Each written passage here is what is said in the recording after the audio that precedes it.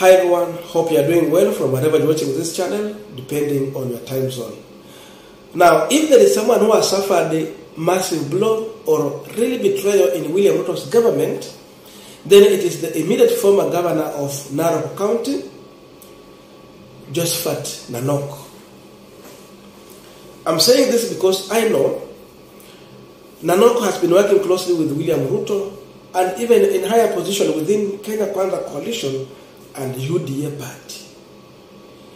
I'm saying this because I'm well aware that some of Nanok's colleagues, we are talking about former governor of Kilifi, Amason Kingi, we are talking about the former governor of Machakos County, Alfred Mutua. They have been rewarded already. They have office and they have positions.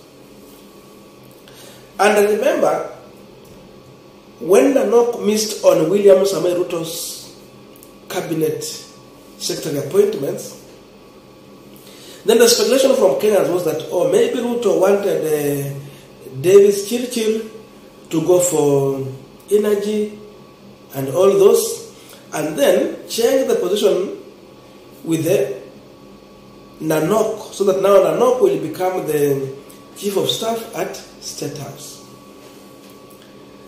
But Kenyans were wrong. That was not the plan of William Samoei Ruto. His intention was very different, and his aim is so different.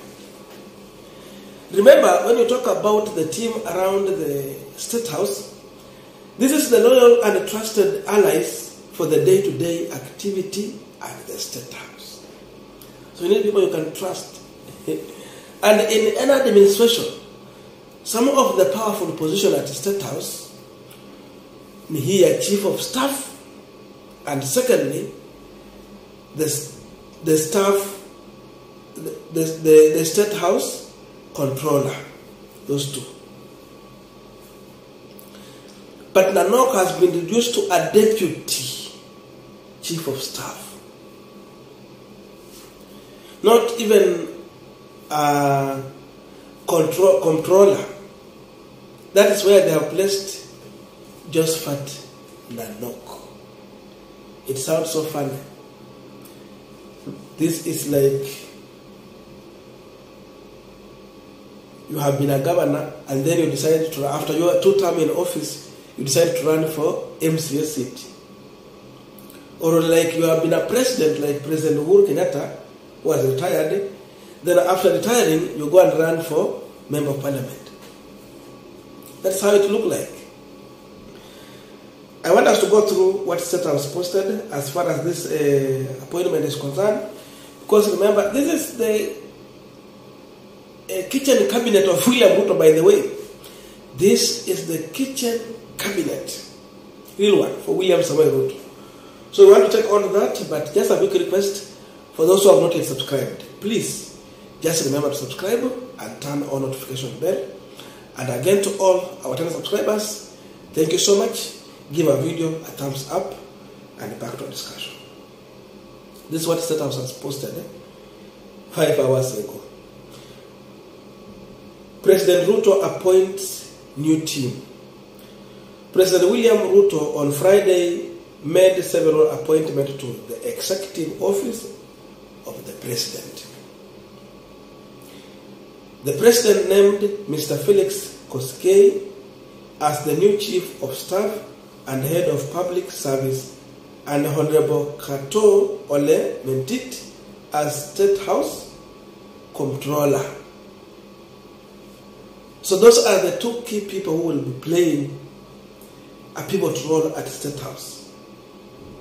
Felix Koskei and Honorable Kato Ole Mentit, Statehouse controller. Economist Dr. David Lee Wiley will be chairperson of the President's Council of Economic Advisory. Former Treasury PS Dr. Kamau Thuge as senior advisor and head of Fiscal Affairs and Budget Policy, while Mr. Agustin Cheriot is Senior Advisor and Head of Economic Transformation Secretariat. Former National Bank of Kenya Chairman Mr. Mohamed Hassan and Policy Analyst Dr. Nazi Leibun are a member and associate member of President's Council of Economic Advisor, respectively. The head of state appointed Honorable Josephat Nanok, Deputy Chief of Staff. Look at that. Mr. David Mugoni, head of President Communication Service, and Mr. Hussein Mohammed, Statehouse spokesperson. Another appointment. Even in these photos, you cannot see the photo of Nanok. It's not there. Key people have been put there. And that is where Nanok has been placed. Deputy Chief of Staff, Statehouse. And that's William Ruto's government. Then this one raised the question, why did William Samoei Ruto decide to reduce Nanok to that level? Why reduce Nanok to that level? That is the question in the building today. And in my own view, maybe William Ruto is learning that Nanok might be a person whom you might not trust with what we refer to as trust in loyalties with the secret matters around the State House. In fact, being a deputy chief of staff, you are far away from the reality of things. You simply work when your boss is not there. So you are only working under his assignment. If you assign you to do this, is when you do it. If not, you are just there for a salary. So maybe Ruto has lacked loyalty in Nanok. Why? Because if you check how Nanok was working with Railaodinga, and when they parted their way, it was so painful. It was like a grudge, and it was like they are creating some level of enmity. I'm saying this because, again, I want to compare on how Amason Kingi separated his way with Railaodinga. In as fact, they were in the same coalition. When Amason Kingi left, you can't trace enmity between Amason Kingi and Railaodinga. That means there is nothing Amason Kingi can maybe expose about Railaodinga. So it means he's a man you can work with and he can keep your secrets. Alfred Mutua too. You can't pinpoint any enmity between Alfred Mutua and Railaodinga. He left. Of course, he's a man of his own PR, but you cannot trace any issue that you can link to that level of enmity with Raila, that you can say, oh, if he leaves you, he gets out and exposes you. But for Nanok, you could see it.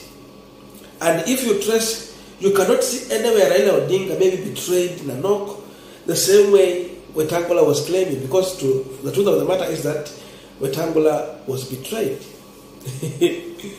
when he was stripped of that minority position. So for Wetangula, we can understand where he was coming from. But from Nanok, you cannot trace where the bitterness between him and Railaodinga was coming from. So it means Ruto is saying that if you work with Nanok, one day he can undress you down. Lack of trust and loyalty. And maybe he will not be alone. I'm checking here, I'm yet to see Dennis Itumbi. Remember, the communication and the spokesperson, those slots have gone. Dennis Itumbi was among the people who were exposing the president and his entire team some time back. And up to this level, I'm also saying this issue also being extended to Dennis Itumbi. He might end up lacking those powerful positions that maybe you could hope Dennis Itumbi, because of his work, he will land some good position there, a planned job. Seemingly, that might not be the direction, because Itumbi has proved that if you work with him, then the day you part your ways, he's going to expose you. And that is maybe one of the reasons why Ruto is afraid to have such people around him. Itumbi's job was finished, just the same way Nanok's job was finished. So that is it. Remember, Itumbi was recruited by the current governor of Nairobi, Sakaja, to work for President Uhuru Kenyatta in the team of maybe a team online digital something. He was recruited by Sakaja. And where is he as of now? So as of now, we have Felix Koskei, the man in the office. Remember, this was a former CS for Agriculture. And after that one, of course, he was fired because of some scandals, according to the Jubilee government leader Uhuru. And then after firing, Uhuru went further in 2018 to appoint Koskei to serve in the JSC. So that's where he was serving up to the end of Uhuru Kenyatta tenure in office. So we are going to wait and see how things will play, but I can authoritatively confirm that Nanok has been played, Nanok has been betrayed, and Nanok has suffered a massive blow. I don't know where his political future is lying. Maybe time is going to tell. Thank you. See you in our next video. But I would like to read your comments and understand your views as far as the appointment of Nanok is concerned.